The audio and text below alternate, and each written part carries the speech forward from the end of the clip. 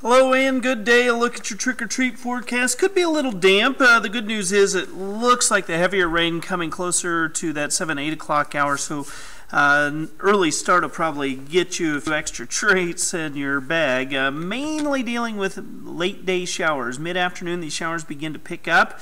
I think vast majority of the area dealing with off and on showers, the heaviest coming after 9 o'clock and on into the early hours of Thursday. There are some winter weather advisories out above 6,000 feet for Gallatin and Madison counties, again mainly at elevation.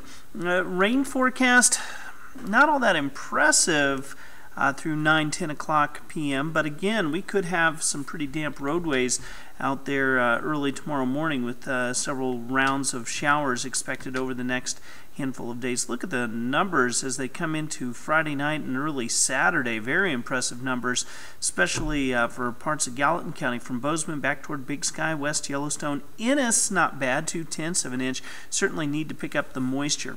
Our daytime highs today into the 40s. Look for that temperature to be around the 40-degree mark, slightly below by about 6 o'clock, and then really those showers will continue during the evening hours after the sunset and on into early tomorrow morning.